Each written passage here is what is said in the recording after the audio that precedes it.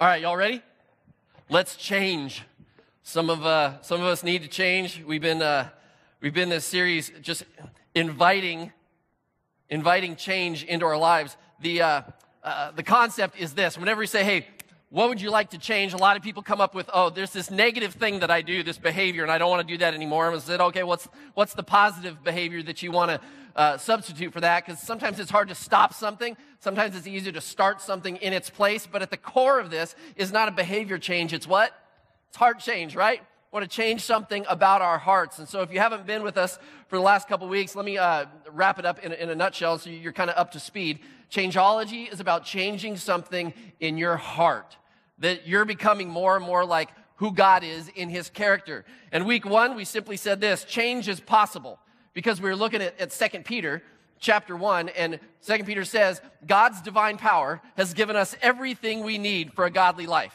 So change is possible. The second thing we talked about last week was change is a process, because right after it says that change is possible, it then lists this: to the faith that you have in God, to this relationship, it says add these things. And so we're going to read it together. It's going to show up right here on the screen. I need you to read this with me with a little gusto, all right?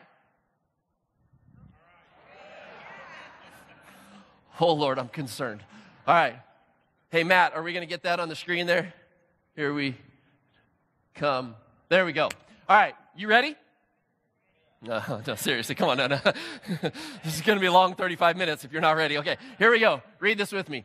For this very reason, make every effort to add to your faith goodness, and to goodness, knowledge, and to knowledge, self-control, and to self-control, perseverance, and to perseverance, godliness, and to godliness, mutual affection, and to mutual affection, love. For if you possess these qualities in increasing measure, they will keep you from being ineffective and unproductive in your knowledge of our Lord Jesus Christ. Awesome. Good job. So that's what we're talking through. What is this progression, these building blocks of what change looks like? We started with this faith. Because you have faith in God, gives you this relationship with God. He says, through God's divine power, change is possible. You've been given everything you need for a godly life. On top of this change, though, this faith is goodness. And goodness we simply characterize it this way: it's you knowing what the right thing or the good thing to do.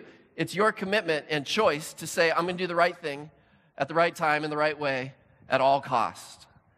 And it's a commitment. But honestly, that's kind of the prep for this, to just say, do you have this relationship with God, and do you want to become more like God in your character? And if that's the case, that's faith and goodness. And so here's what we're going to add to it this week: knowledge and self-control. Now, self-control is the very thing that you think about when you think about change, right? Because that's the thing we fear we don't have enough of. And if we had more of it, we wouldn't have to change, because we would have already changed it, right? I'm going to tell you this: please don't add self-control before you add knowledge. Because if you add self-control, you will fail to see the change in your life. Knowledge is actually the critical thing, and here's how we're going to describe it this week. Change is brainwork. I know that sounds like deeply theological, but this is the truth. Change is brainwork. Add to your goodness knowledge, and it doesn't mean knowledge like, oh, I don't have any idea who Jesus is. This knowledge is adding truth or wisdom for the situation. So once you have this faith and this goodness, and then you add knowledge, which is the wisdom and the truth that God has for you to actually create a change in your life, self-control will follow that. And here's what I mean. Change begins in the mind. Change begins in the mind, not the behavior, not in your self-control. This is found all over the scriptures. Let me just give you a couple verses here. In the Old Testament, God says this, that my people are destroyed for lack of knowledge, lack of understanding. Jesus himself said, the truth will set you free. Paul later wrote about this. He said, don't be conformed to the pattern of this world, but be transformed, be changed by the renewing of your self-control. No, that's not what he said, right? Some of you should read the Bible like you would know I'm lying to you. Like, be transformed by the renewing of your mind. It's our mental work. It's our brain work. Here's the two great things, these two great gifts that God has given us that can produce change in us. Here's the first one. It's truth. God's given us all the truth we need right here for us to experience change. The question is, it's not about hearing it once and knowing the truth. It's about constantly being reminded of it. But it's more than truth. And here's what I want you to get. It's reason. God's given us brains to reason through what are the implications of that truth. Let me give you an example, okay? Here's a scripture. It's pretty simple. Do not lie to each other. All right? This is found in Colossians 3:9. Maybe you write that reference down, read it this week. Do not lie to each other, since you've taken off the old self with its practices, and you've put on the new self, which is being renewed in knowledge in the image of its creator. Look, another verse that talks about being renewed, the brainwork of your mind, being renewed in your knowledge. But if it says don't lie to each other, well, there's the truth. The question becomes this: how do I reason that out so that I know what the behavior that looks more like God and less like me? The reason tells me my reports at work then need to contain truth, not lies. My reasoning of this truth means that there's no misleading anybody by fabricating a scenario that is better than our reality. My expense report has to be accurate. My numbers cannot be adjusted to make me look better. And all of this is done through reasoning, meaning this: if you read a truth about who God is and who you and I should be, our God-given gift of reason has to figure out the implications for what that then looks like in our lives. And some of us just want to go, oh, this is a truth, but we haven't taken the time to do the brain work and say, what are the implications then of how I should then live?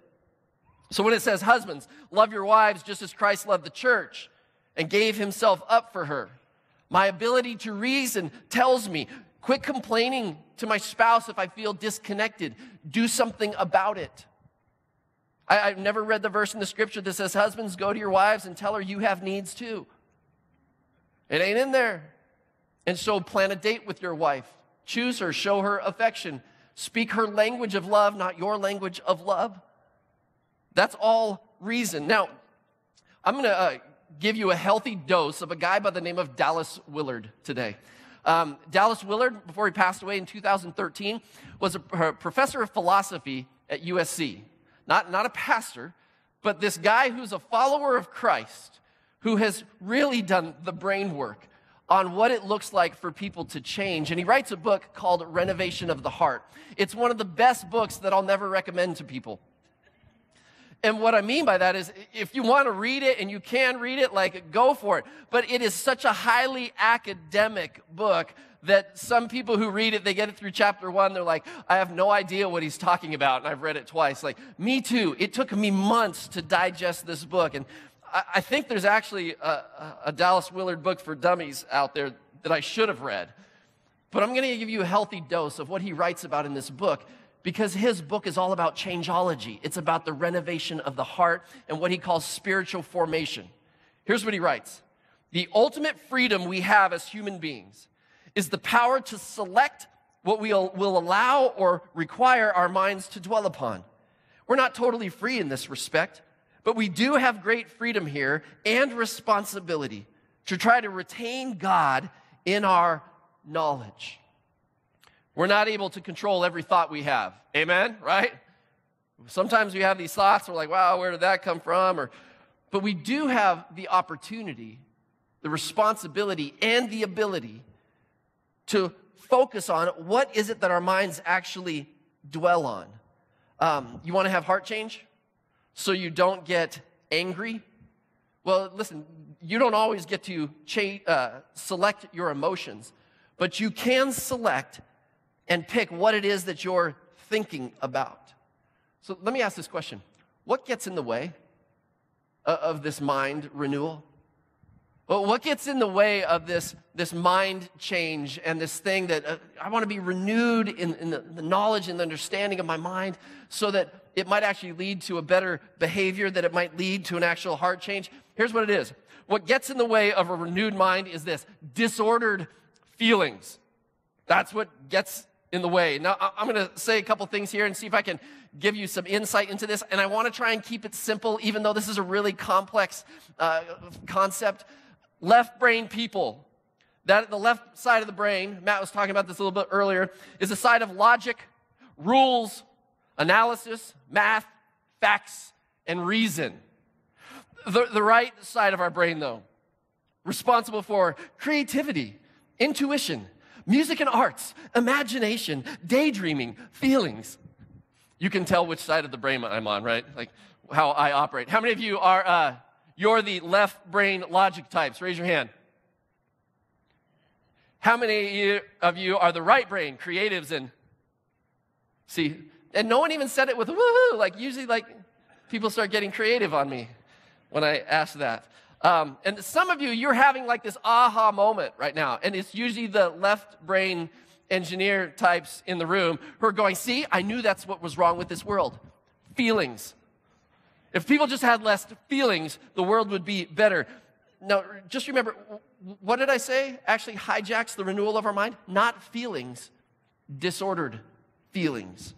The truth is this, we love feelings. It's why we go to the movies, right? I mean, whether it's a horror flick that creates fright in our feelings, we just love the adrenaline of our feelings. Action films, dramas, tear jerkers. I mean, we love experiencing our feelings. I mean, it's one of the ways that Nicholas Sparks has made a fortune, writing books, right? The Notebook. Someone actually had to tell me what he wrote because I haven't seen or read The Notebook. Unlike one of the other pastors on our staff. Although he claims that he only has half a brain and it's all logic and leads us in worship sometimes. He just read the book, watched the movie, and some other movie about like sisterhood and pants and whatever, okay? I don't get it. He says he has no emotional side to him, yet he watches movies like this. And so I guess he's changed a lot. Maybe his wife is making him watch those, and I just wanted the chance for you to get to know him a little better and share that with you. It's why I love movies like McFarlane, right? This down and out town in the Central Valley who people feel trapped, like we can never become something, and by the end of the movie they rise up and they're these cross-country champions, but it's so much more than a race. It's about a mental capacity in life that you get out of being stuck. I love stories like that, don't you? I mean, feelings aren't the wrong thing. Feelings are healthy and good and God-given. It's why we love music. Music enters the heart through the back door and moves us in a way that reason just can't. It's one of the reasons why God tells us in the scriptures, sing a new song to me. Let music be a part of your worship. That's why we sing every week. These moments that I speak with you, I'm grabbing logic and reason and saying, let's make sense of the scriptures. But when we sing, it's like the back door to your heart that God's like, I'm here, and I might not enter through here. I might enter in the other side of your brain. So feelings, they're God-given gifts so that you and I can experience love and joy and laughter and peace and hope.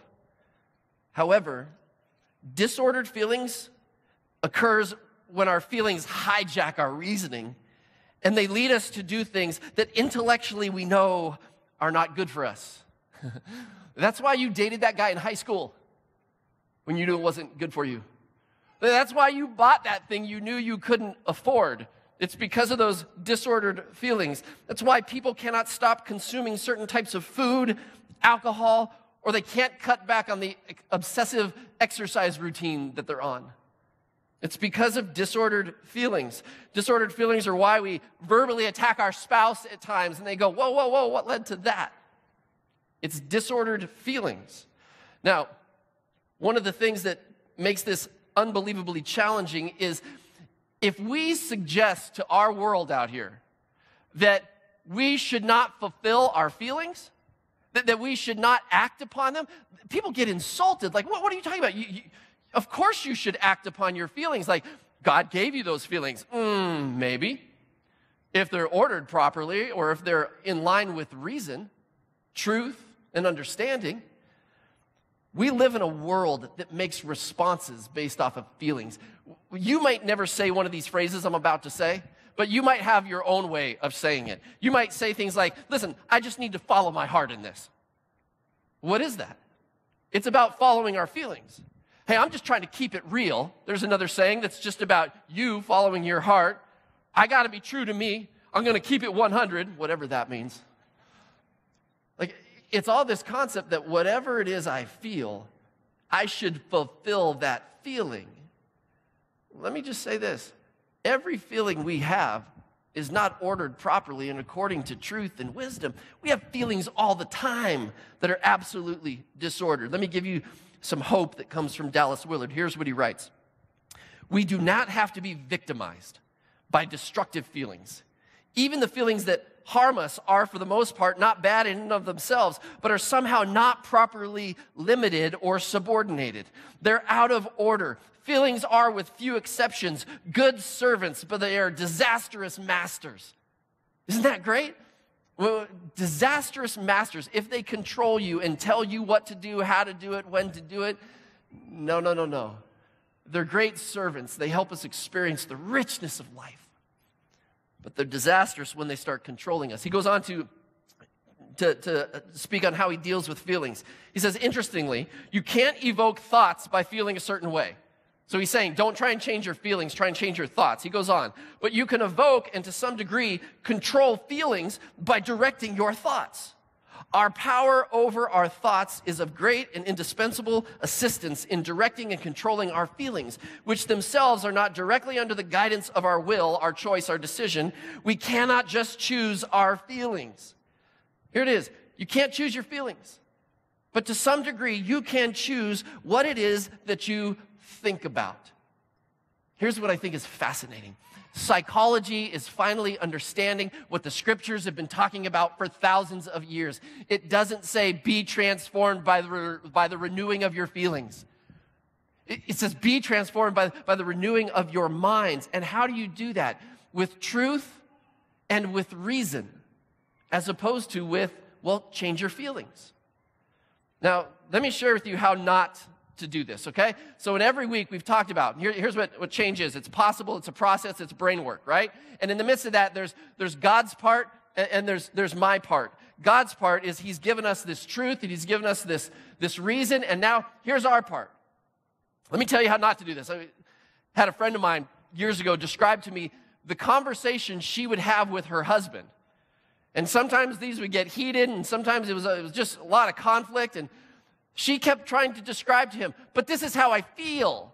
And he would try to reason it out. Well, this is what logic says. I know, but this is what I feel. And they finally came to kind of the point, and the climax is crescendo, and he's like, listen, they're just feelings. Just in case that's what you just wrote down, men, don't. It will not go well for you. He's kind of right, though. What he's trying to say is, your feelings are real. It's not that they're fake, they're real, but they're not facts. And I'm not trying to persuade you this because you're like, oh, there's a left brain pastor trying to disregard the right brain people. No. I'm not. Feelings are real.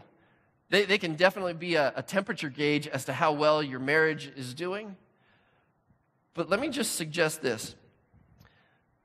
We need to engage our minds in a way that we're not allowing feelings to dictate our reactions to our spouse.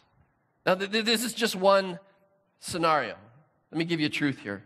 The mind focused on truth realigns our feelings. And I'm going to give you a scripture on this. And I would highly encourage you, memorize this. Read it over and over and over again. And here it is. The mind focused on truth realigns our feelings. Here it is in Philippians chapter 4, verses 8 and 9. Finally, brothers and sisters, whatever is true, whatever is noble, whatever is right, whatever is pure, whatever is lovely, whatever is admirable, if anything is excellent or praiseworthy, think about such things. And the Greek terminology here is think about it again and again and again. Don't stop thinking about it. Let this be the constant practice. So what happens next? Whatever you have learned or received or heard from me or seen in me, put it into practice, and the God of peace will be with you. Change your thinking.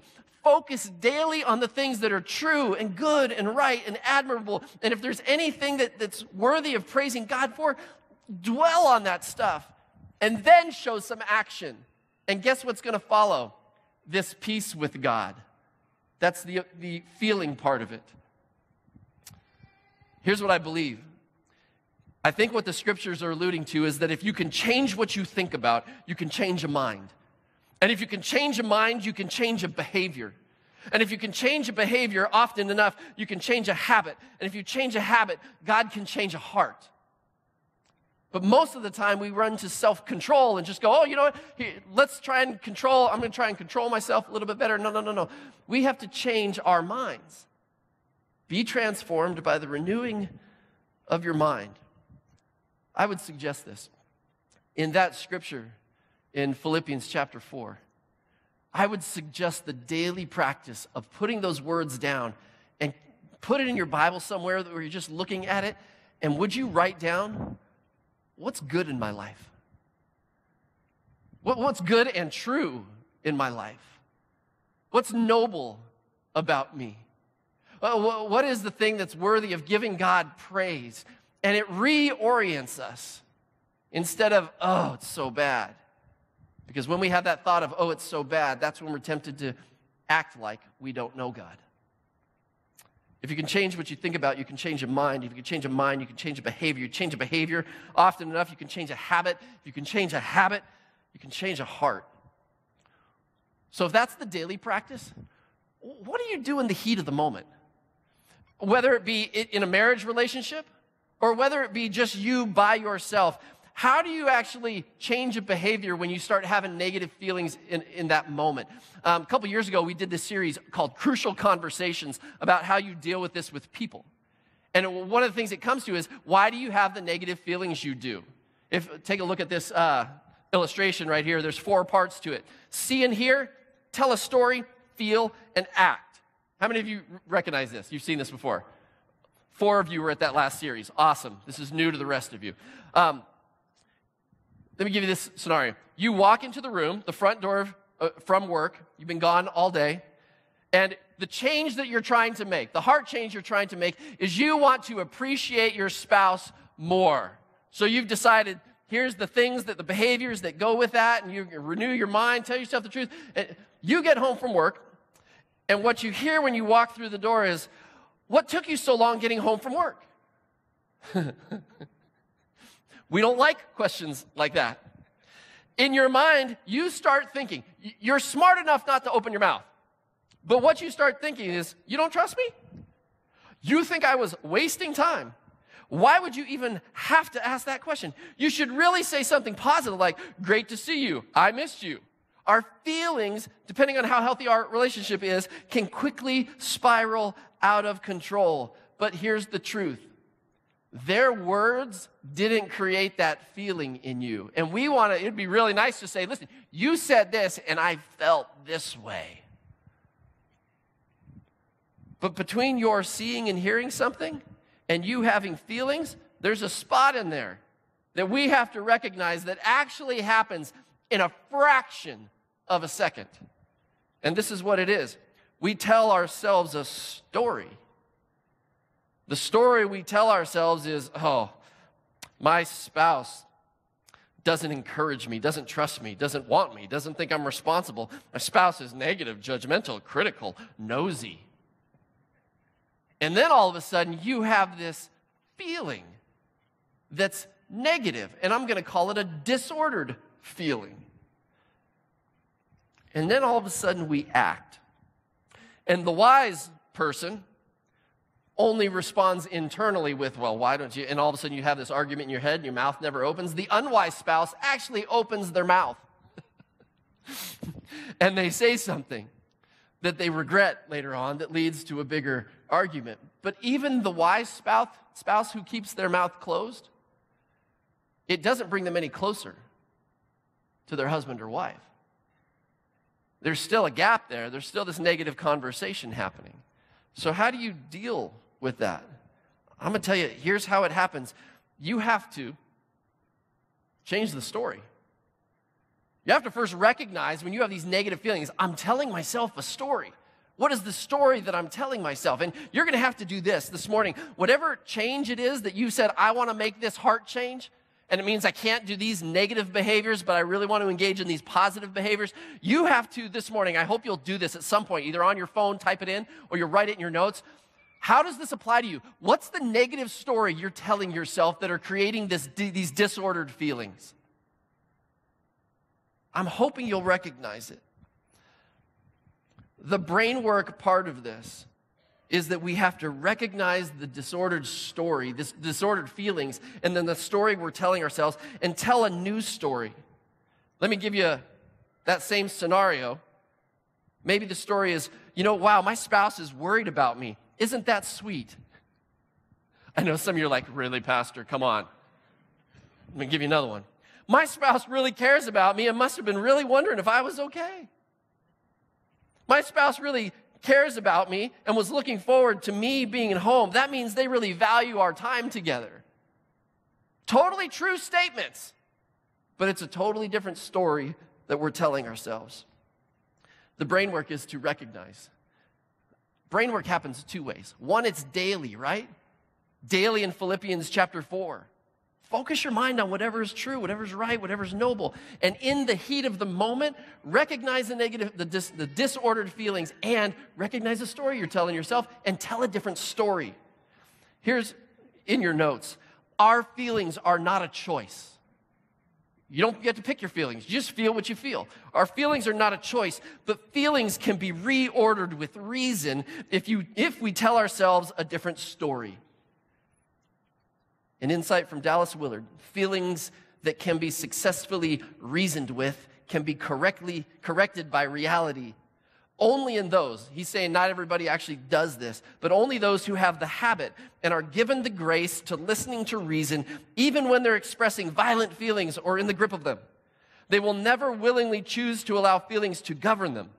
They will carefully keep the pathway open to the house of reason and go there regularly to listen.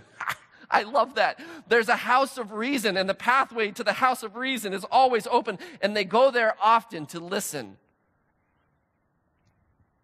It's not letting one half of our brain hijack the other, and it's not being all logic and forgetting that feelings are actually God's given gift to us. Different scenario. Let's say there's a person who realizes that they just drink too much. I mean, they drinking alcohol, but they never just stop at one or two. They're in it to win it, really. I mean, they just can't stop, and they have a problem getting drunk, and they realize it's had an impact on their relationships and is not good for their health. And so their change is, I don't want to get drunk anymore. I want to be in control of my life. And they have this faith in God, this relationship with God. They're saying, God, give me strength to do that. They've added goodness. They've recognized, like, here's the good and the right thing to do. So I'm going to do the right thing in the right way at the right time at all costs. And that's what they've said. So they've done all the prep work. And now they get to this situation, and they have these negative feelings. And let me describe it this way. I've heard from alcoholics in the past that they describe it this way. There's a saying that alcoholics have. It goes this way. It goes, pour me, pour me, pour me, pour me another drink. And what they're saying is, listen, I get this negative thing in my head that says my life is bad, this is negative, and they start to pour me, everything is so negative, therefore my resulting behavior is pour me another drink. And if you tell that person, listen, you just need to have more self-control, you might as well just slap them in the face. It's of no use at all. One of the things that they can do, though, is start changing the dialogue in their head and start changing the story, which leads to actually feelings that can change. Instead of, oh, poor me, they can turn around and say, what is the good thing that is going on in my life? Let me keep it really simple. I had a bed to sleep in last night. I got up and had coffee this morning, and it was even good coffee. I had food to eat today. I have a job. I have at least one person in my life who loves me. Could you put the list longer? Of all the things that are actually good, right, noble, and then you get into, so what has God done for me? Well, that list is long too. And we can change the story from poor me to, I'm currently struggling with this, but I have these great things going on in my life. Therefore, my feelings will start to shift. Instead of becoming disordered, I'm feeling right with God. Now listen, if you need a couple truths and some things to hang on to, let me give you two of them. Here's one. God loves you just the way you are, but he loves you so much, he won't leave you the way you are.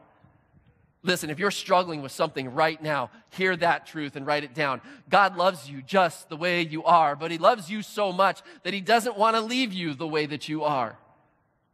It's a statement about transformation. It's a statement about changeology.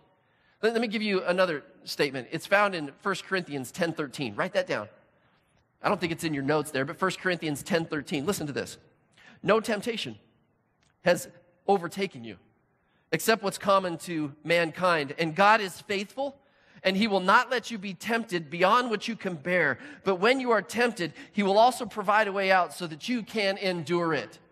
If you're in the middle of trying to make a change in your life, please tell yourself, there's a way out. There's an escape. This doesn't have to overrun me. Between those two truths, you can just hang on to those two for a little bit and get you through the week. But we have to change the story that we're telling ourselves. By the way, one of the stories we often tell ourselves is, I have no hope, I have nothing good in my life, no one cares for me, and I have no control over this. You're right, you don't currently. But you have to start rewriting the story where God, through the support of other people, through God's strength, through my faith, this commitment to goodness, and now this knowledge that I can start retelling my story, through that change is actually possible. By the way, this is the essence of self-control. This is the essence of as our minds change. And by the way, this is only a part of it. We're not even through the list yet. And there's a lot of other components to how people change. And so please don't hear me say that, well, if you just memorize a verse in Philippians 4, 8, and 9, that your problems will all go away and you'll develop some self-control. It's a piece of the pie. It's part of this building process. But self-control, if we attack it from the front door and just say, I just need to have more discipline, never works. Here it is. Change what you think about. You can change a mind. You change a mind, you can actually change your feelings. And if you change your mind and feelings, you can change a behavior. Change a behavior long enough, you change a habit. You change a habit, God can change a heart. And that's what we're after. And I know for some of you, you're like, man, it seems like it would be better to just pray and ask for the miraculous. God, change my heart, and then my behavior will come. That would be awesome, wouldn't it? That's why most Christians actually never experience life change, because they're sitting around praying and waiting for God to do the miracle. Nothing wrong with praying. Hear me, okay? I pray. I believe in prayer. It's a good thing. But God wants us to work and put every effort. In 2 Peter it says, make every effort to add these things to your life. Here's what I want you to do. I want you to write down one more thing, and this is pertaining to your story, not my story. And I want you to write down, as I ask kind of these questions, what's the negative feelings that you have? The disordered feelings that are coming out? And what's the story you're telling yourself? A couple questions for you. Number one, what feelings are getting in the way of your change? For you left brain people, logical, you're like, I have no idea. That's okay. Go to the next question. The second question is, what story are you telling yourself? About someone else? Or what story are you telling yourself about you that is creating negative feelings? Listen, this isn't easy, and it's not something that I'm thinking in the next 10 seconds you're going to write it down. There's going to be this mind-blowing clarity, and it's going to start changing your feelings and changing your behavior. This honestly takes work, but I believe it's absolutely biblical. This is not Psychology 101. Psychology is catching up to what it is that God has been saying for thousands of years. The third question is this: what will you do to add knowledge and truth daily in your time with God so that your mind is renewed and strengthened? Listen, the truth piece that someone needs to hear over here so that they can reorder their feelings and go, man, this is the truth I need, that there is no temptation. Let me try that again. There is no temptation that has overtaken me other than what's common to mankind. That God will always provide a way out. Maybe that is the truth you need. Maybe there's another truth as you read the scriptures and you spend time with God.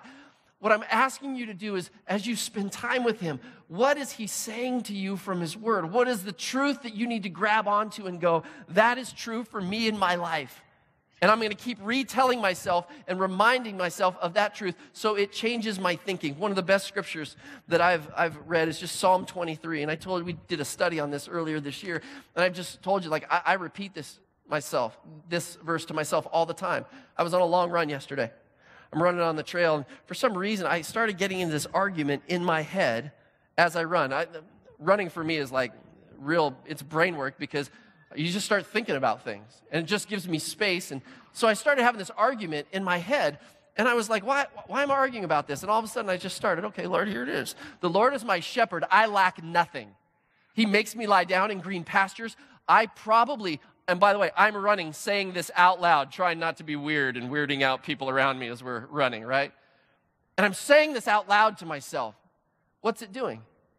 It's reminding me about what my truth is, and I'm truthing my way into my feelings so that I'm not feeling negative about that. Question, what's the truth that God wants you to know that will change your story? The last one is this.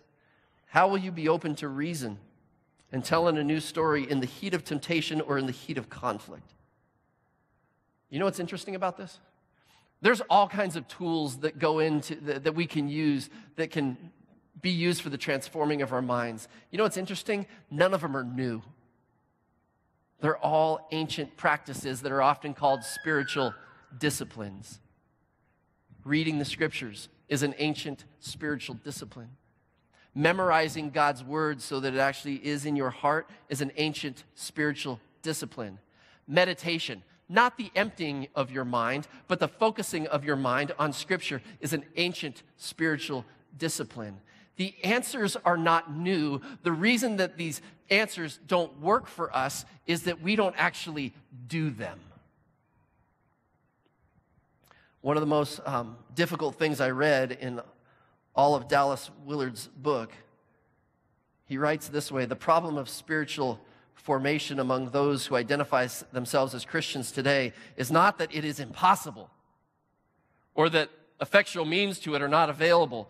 The problem is that it is not intended. I mean, we don't do it. People do not see it and its value and decide to carry through with it. They do not decide to do the things Jesus did and said. God will empower your change, but he will not do it for you. Will you do the hard work? So if change is possible, and change is a process, and change is brain work. On the other side was this, so what's your job? And we tried to do a psych week of like, hey, emotionally get ready for this. You need to be prepared and get ready for this. What's the change you want to work on? Here's this week. The P is called perspire. Ball's in your court. Daily, renew your mind. And in those moments where you're tempted with, I'm telling myself a story that's negative and it's leading to a behavior that I don't like, would you do the hard work to tell a different story? And in the midst of that, we're only halfway through what change looks like according to 2 Peter. But we're going to pause there today and just say, the week in front of you is filled with opportunities. And it is filled with challenge of whether you will change or not. But really what it requires, according to 1 Peter, make every effort. It will require you perspiring the work and doing it. Most people will never do it. They'll just wish they had. But I want to be the kind of church that motivates you and tells you the hard truth that says, ball's in your court. Make every effort to add to your faith goodness, and to your goodness this knowledge, and to knowledge self-control. Let's bow our heads. Let's pray. Lord, we absolutely need your help if we're going to become more like you. There's moments where we're not like you and we regret it. Help us to recognize the truths we need to learn. Help us to focus our minds on that which is true and noble and right and pure and lovely, admirable and excellent. If there's anything that we're going to praise you about, help us to focus our minds on that. But God, I also pray that in the moment, in the heat of the moment, when whether it be in a relationship or whether it be us just being tempted to be the old us, God, would you wake us up to the negative feelings and the bad story we're telling ourselves? God, help us to tell a different story. Help us to find the way out that you have given us every single time. God, would you give us courage to do the work this week? And Lord, I look forward to stories of great change that people will experience in this church as we enter into this process. And we pray it in Jesus' name. Amen.